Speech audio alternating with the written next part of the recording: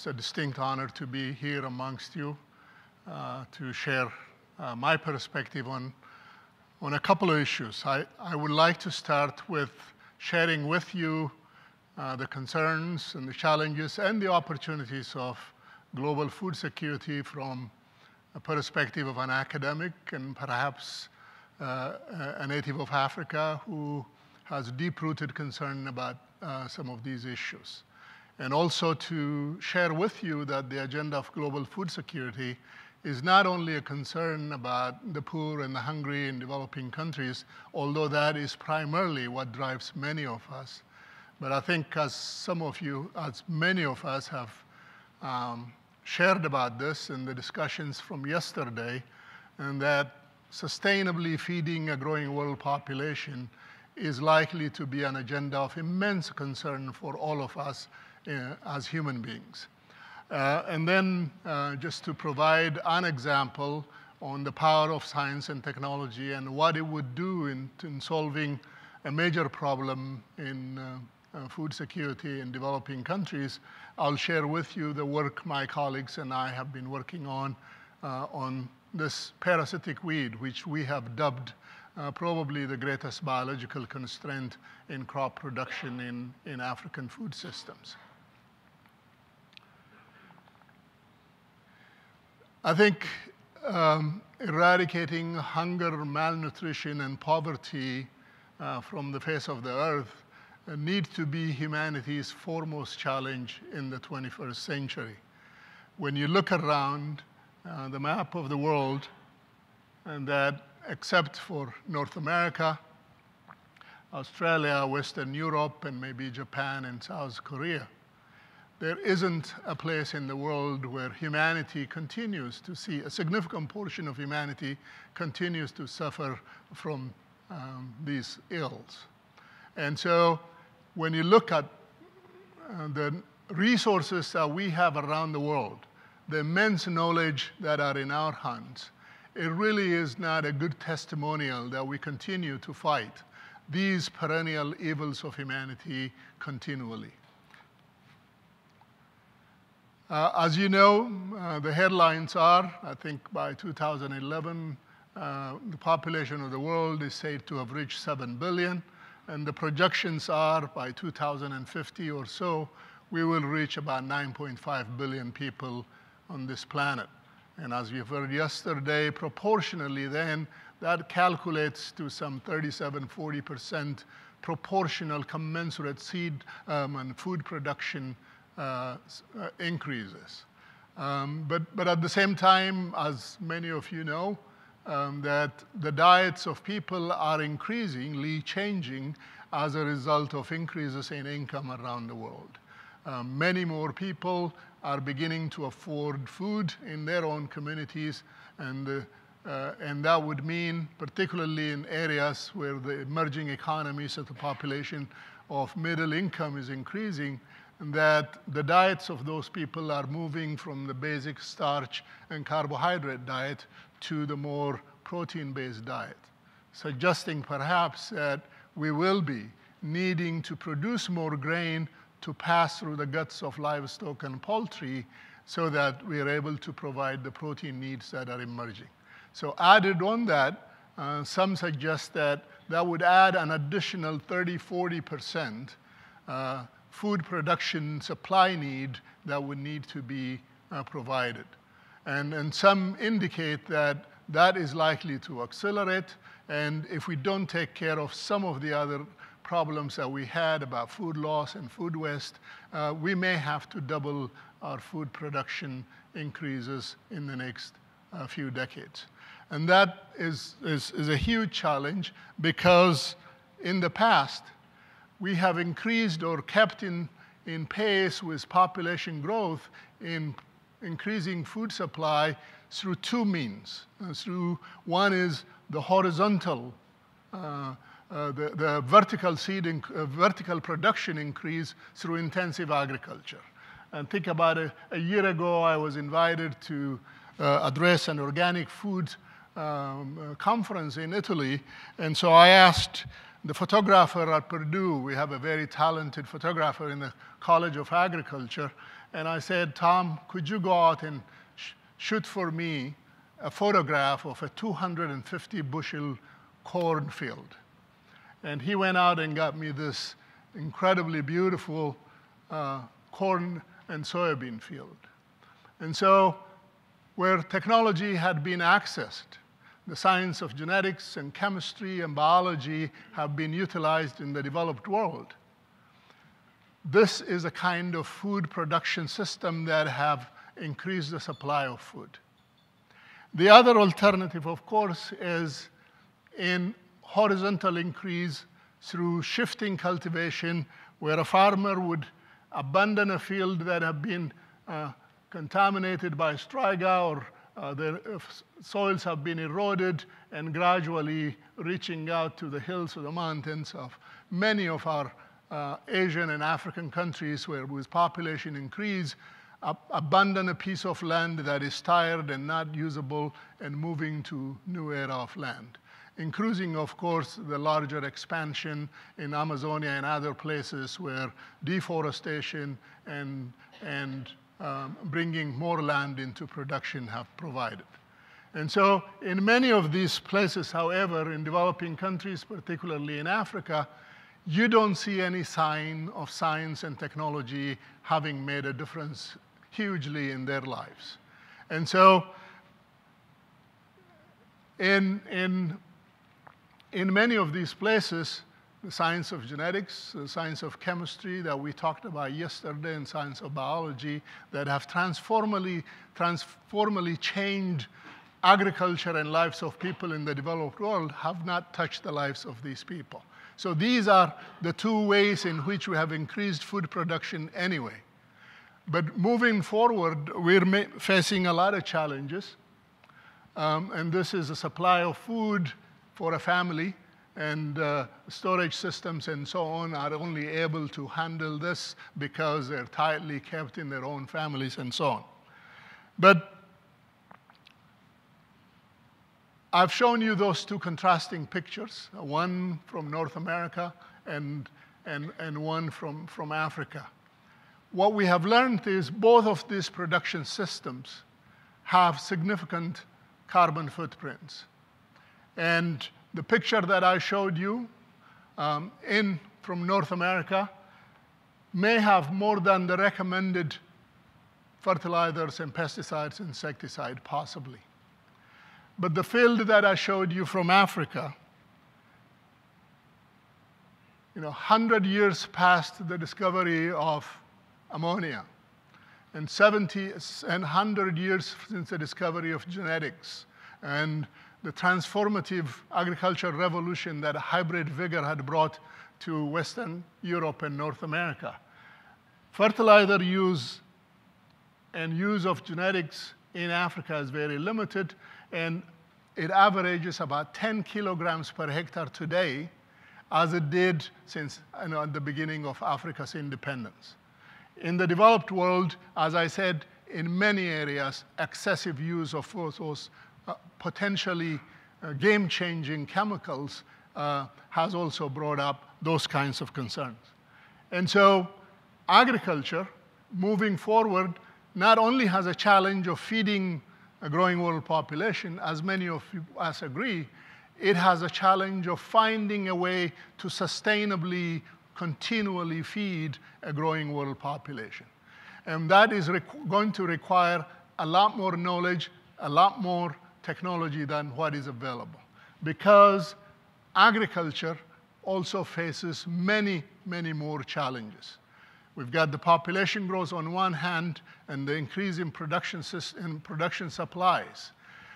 Each one of these are major challenges. Each one of these are attackable, but the population growth is encumbered with a lot of issues of religious, cultural, social issues, that it is very much a slow process. Even though we need to continue to target it, it's likely to take a lot more time. The production targets are easily achievable, but we need to be able to handle some of these existing challenges that are getting to be bigger and bigger, and the emerging grand challenges that are coming to us. I know I don't have time to get into detail in a lot of this, but let me enumerate them for you. In the production systems that we have had, as I already mentioned, we are beginning to recognize the ecological concerns that are coming at us. The ecological concerns with operating farms without science and technology and degrading the environment as it happens in developing countries. The ecological concerns also that are coming in the developed agriculture and developed economies because of the need for judicious use of these incredibly powerful resources that have been given. And so the fragility of our ecosystem is a concern, and finding a ways to continually produce more food with judicious use of inputs and may require new technologies like precision agriculture in the developed world, may be providing conventionally available technologies to the developing countries. The other major concern that we have is around the world, land is getting to be more and more limited. That it is said that nearly maybe some 12% more arable land can be brought to cultivation without deforestation. And many of these lands are available in countries where science and technology has not penetrated their communities, such as Africa, for example.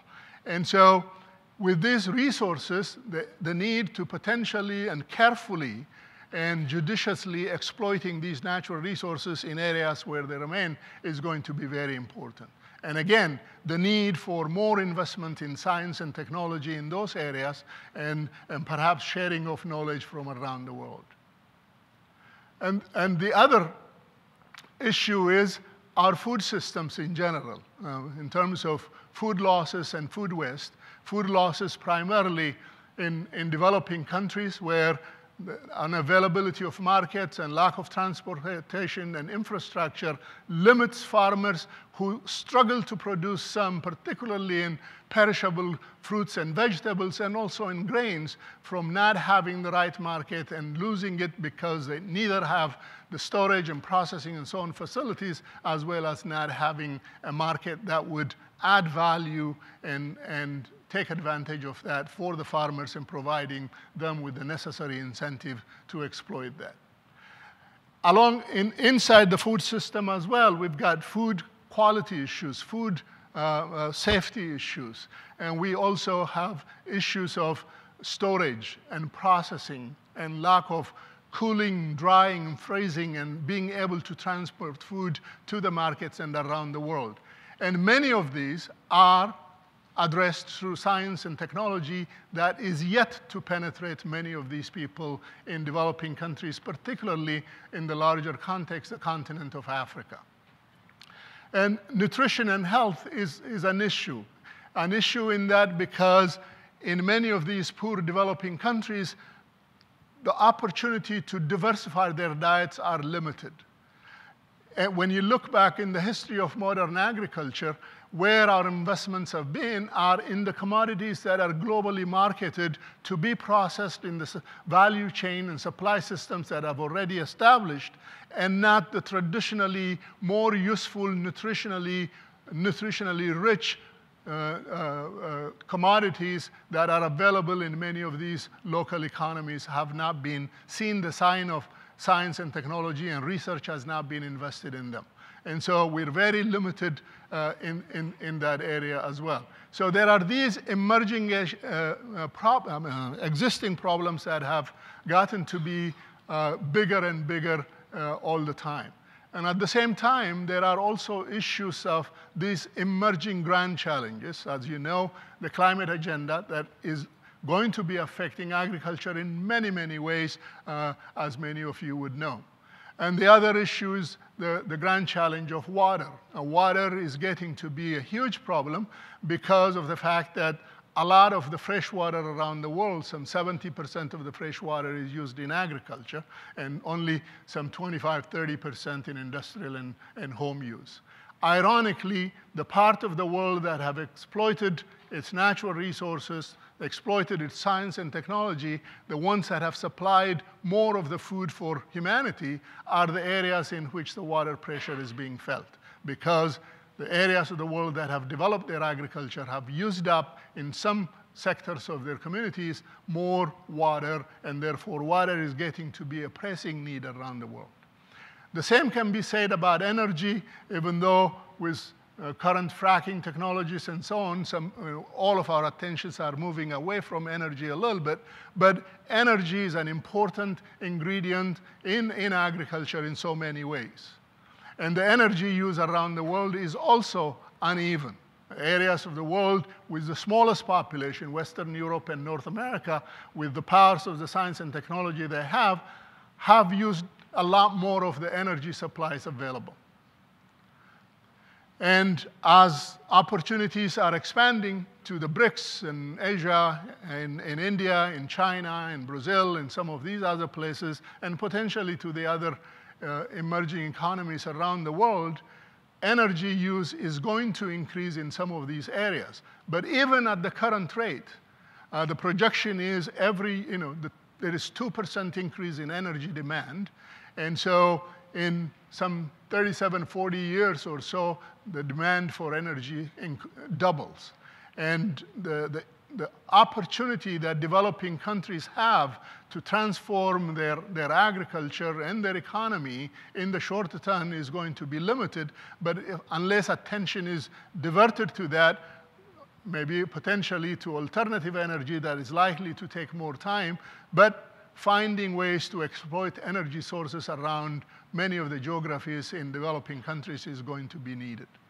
And the other, of course, is the global trade, the regulations around it, and the opportunities are limited in developing countries, both in the infrastructure and the human capacity and institutional capacity that exist in many of these places, again, limiting their opportunity to engage in the global economy. So these are strong, major headwinds in agriculture, but if I may generalize, the greater solutions and opportunities for us in addressing many of these problems remain through science and technology and opportunities that we have that.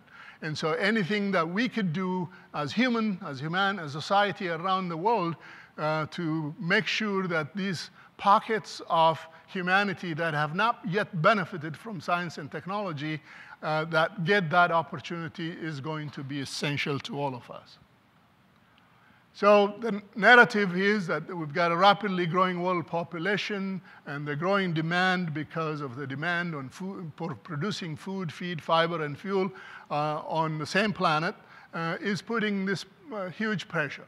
And so we have this scenario that needs to be debated or discussed in much more nuance, is the finite resources, infinite demands that we're creating, and the aspirations that we need to have for sustainable food supply. But as I said, in general, science, technology, innovation, and markets remain to be the key levers for our new paradigm for sustainable development. With that, I would shift gears and talk a little bit about the work that I had been working on an important food crop in developing countries, particularly Africa. Sorghum originated in Africa with a lot of diversity, a lot of potential to improve, and yet there has not been significant, particularly private sector investment in this crop. And the problem that I would address here would be the parasitic weed striga. The impact from this parasite is huge. Billions of dollars are estimated. And want to share with you a fascinating biology of the parasite and the host plant. And this parasite, and this is a single parasite plant that produces up to over 100,000 seed, every single plant. And that seed is dumped into the soil on an annual basis. And in a vigorous plant, as much as 500,000 seed per plant is produced. And the seed has long viability. If conditions are not right, it would continue to sit in the ground and continually damage more the crop for over a long period of time. There are a number of species, but the two that are particularly important are the species Ejeta and Hermontica in Africa. There are requirements for the parasite to germinate. There are dormancy periods, conditioning, and germination, which I would very quickly go through that. So before I started this project, after I became a faculty member at Purdue University, I have worked on this as a member of the International Agriculture Research System, working for ICRISAT for about 5 years. And the avenue that was available for us at the time is, in a classical approach for selecting for resistance, you grow out your varieties in the field and try to see how many of them are not damaged. With a parasite with zillions of seeds on the ground and conditions for opportunities for emergence right, it is very difficult to find very many resistant sources. Secondly, many of the problems occur below ground, and so the ability of a scientist, a field scientist, to select for those is very limited. And so the paradigm we developed was to understand the life cycle between the parasite and the host, and try to find if we can find ways to disrupt that relationship. And if you may visualize this, 2 purple plants here at the parasite, and this yellow plant at the sorghum, these seeds would be dumping those thousands of seeds in the soil, and that seed would go through a period of dormancy and a period of conditioning before they would germinate. The period for dormancy is about 3 to 6 months after the seeds have been collected or dumped into the ground. Conditioning is very easy to satisfy in tropical environment because it's warm temperature and some moisture available. So the beginning of the rainy season would just automatically induce the conditioning. But what we learn is that after the seeds are conditioned, it requires a chemical signal that is exuded by the host plant to elicit that germination in the weed seed. If the weed seed is in close proximity to that chemical exudate, then it would germinate. If it doesn't, it will revert back to dormancy, and as I said, that seed can remain in the soil for a long period of time. But once it germinates,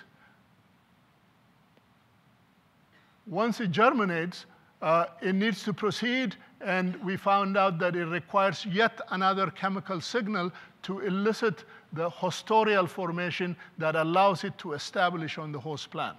And so that is a totally different chemical compound from the first. And so there are a series of these through attachment and penetration. There are also signals that are involved, both of chemical and physical nature, that make that possible.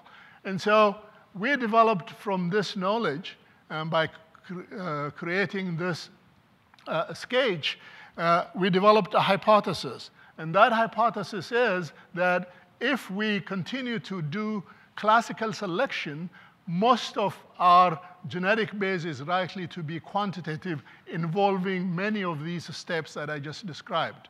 Whereas if we were to develop specific assays to follow each different stage, we could perhaps do this in the laboratory, and then the basis of the genetics of those are likely to be simply inherited, allowing us to exploit them very easily and select for them easily. And ambitiously also, we thought that if we could separate this out, dissect these components into component parts, we're likely to bring all of this about and pyramid them into a single variety eventually. That was the basis upon which our hypothesis, our work started. And so initially, I cooperated with a biochemist, an enzyme chemist that have not worked with any field research before, and we looked with the postdoc in the lab that started it. I don't know if you see it from the picture. At the end of these root hairs were these dark-colored phenolic-like compounds, and so suspected, would this be having any role with germination signals? And so we found that we collaborated with a chemist at University of Chicago and identified this particular compound called that we named sorgoleon. And so at the time, we thought maybe we found the signal that is responsible for resistance to striga. And we found out later, we thought we should check with available genetic sources, and we evaluated them to find out that while this has activity in germination, it was not the particular compound responsible for resistance. Later work, both on corn and cowpea, we identified this sorgolactone, and that eventually was responsible for resistance at the germination stage. And so there are other compounds that are also involved.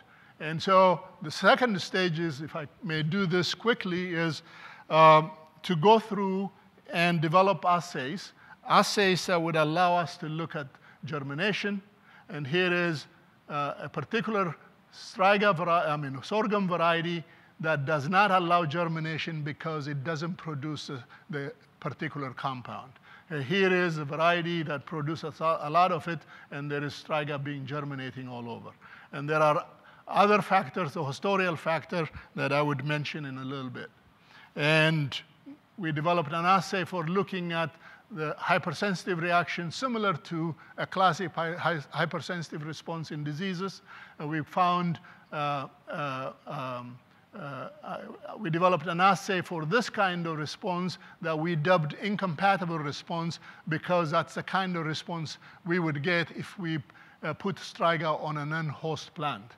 And we had, this is to show the vascular connection in a susceptible variety and the lack of penetration in the resistant variety. Whereas a susceptible variety would grow unaffected by striga, would grow like, striga in a susceptible variety would grow like this. And so we had assigned different students to look for sources of resistance for each one of these mechanisms that we developed. We were able to find germination resistance based on the absence or reduced level of low germination stimulant in a number of sorghum varieties as well as in a wild sorghum. The low historial factor resistance we have not been able to find in cultivated sorghum, but we eventually found it in the wild sorghum. The hypersensitive response we were able to find in both wild sorghums and cultivated sorghum, and the same for the incompatible response. And then we looked at the genetics of them. As we predicted, we found out many of them are simply inherited, and we were able to exploit them. We mapped many of them on the genetic map of sorghum, and we looked at the low germination stimulant in a highly saturated map here that I will speak to in a little bit, and then the quantitative basis of resistance based on field reaction, both on Asiatica and Hermontica, we were able to map those as well. And fine mapping with higher resolution, we were able to have a collection of sorghum genotypes and find that they co-segregate for a particular gene that we were able to isolate here. And to put this into practice, we were able to effectively transfer this resistance. This is the low germination stimulant mechanism. We were able to, here is a sister line that is highly susceptible in a test that we conducted in Niger, and here is a sister line that is resistant. And so the first variety we released was in the Sudan in the early 90s based on this mechanism. And then we were challenged, I think it was the Rockefeller Foundation asked us, with funding, asked us if we could put the striga-resistant genes in varieties that farmers would normally grow, just to change them only by incorporating this single gene. So this student standing in the middle is from Niger. He carefully went through this and established isolines with and without the resistance. And we pyramided many of these into a single genotype, and as you could see, the selection we made out of a number of populations that we generated, we have some that had all three mechanisms incorporated in them. And here is the first variety we released that had the three resistant mechanisms embedded with them. And then we wanted to enhance or increase the opportunity for adoption of these technologies and package it in a little different way that would encourage farmers to adopt them. For that, we said if we would put the striga-resistant cultivar and encourage the use of nitrogen fertilization and then encourage the water conservation through tide ridges and so on, the water conservation would increase the opportunities for the fertilizer to provide response in a dryland agriculture. Through a combination of the fertilizer response and the striga resistance, yields would be boosted, and then whether or not the farmer has a striga or not, these technologies would be very useful anyway. And so we run a pilot project in a couple of African countries, and that has led to successful adoption. Here is a package. On the left is a farmer's practice. On the right is the package that we put together. Here is, again, in another country where that technology provided dramatic response to the farmers. And we worked with the farmers about on-farm seed production because one of the things that I lament about is the lack of seed industry in many developing countries, particularly Africa, because the input industry is extremely important in enhancing agriculture or transforming agriculture, and Africa still suffers from the lack of input supply, both in seeds and other inputs. And then we multiplied the seeds, and we cooperated with, this was in the early 90s again, cooperated with an NGO, World Vision International. We shipped about 8 tons of seed that we produced at Purdue University and released them to 12 African countries. And out of those, there were multiple releases of those varieties. In Sudan, there were 3 varieties released, 1 in Niger, 3 in Ethiopia, and 2 in Tanzania, and 2 in Eritrea.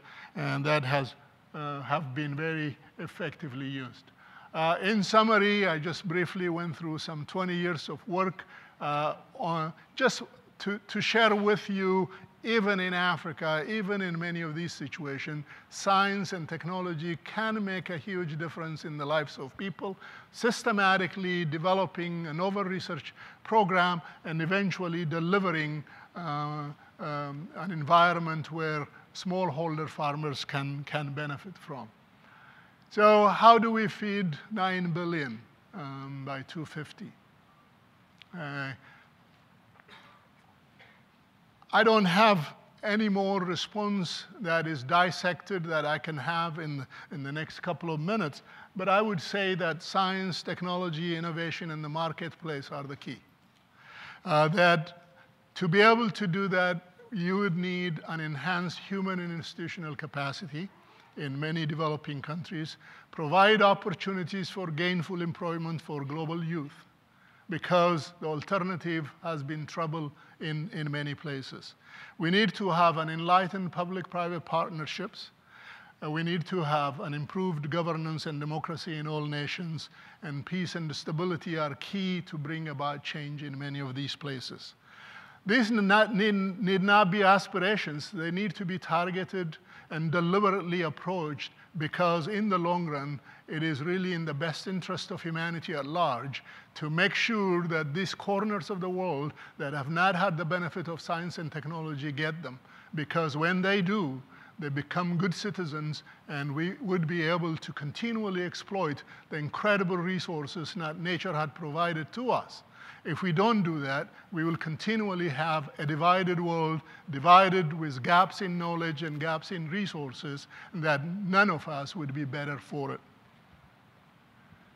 Quickly, I think eradicating hunger and malnutrition and poverty is going to require deliberate investment in human and institutional capacity development. Statistically, the opportunities that are available in Africa are immense. Africa agriculture economy is about $1/3 trillion today, projected to be about $1 trillion in the next 30 years or so. Africa has a lot of natural resources, and it could be potentially be made available to exploit that. There are some 34 million hectares of African shared globally traded in 2000. I can't read from here. But land resources that are available, but Africa needs to be serious about its own investment. And that in 2003 or so, the CAADP agreement, 54 countries got together and wanted to commit 10% of their national budget to agriculture. To date, there are only 7 or 8 countries that have done that. So I think it requires a combination of investment. Africa needs to invest its own meager resources, particularly in what I consider a crucial fundamental need, and that is human and institutional capacity development. Eradicating hunger and poverty in many developing countries is going to require that investment in internal capacity. We can send all the technology we want. We can send all the experts we want, except unless we have those capacities on the ground to check, improve, and evolve, adjust, modify those technologies, transformative change is not likely to take place in many of these places. So investing in human institutional capacity globally as human beings around the world, and particularly from the leadership of the African countries, is going to be extremely important. Thank you very much.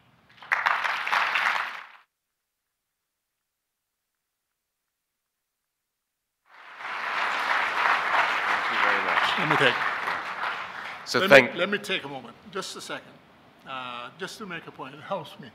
When I received the World Food Prize, the World Food Prize Foundation sent me with a photographer to Africa to get some footage for the ceremony. And I don't remember, this picture was taken in my home village, and I don't remember when the picture was taken. But I saw this picture. It has become my favorite picture, and I have it posted on the wall of my office. And I wanted to because of this, it reminds me that I was one of these children growing up. Through education, I received an opportunity upon which I changed my life and possibly touched some lives. And I would like to think that one of these children someday, given the opportunity, they could also be somebody down the road. I just wanted to share that with you. BASF. We create chemistry.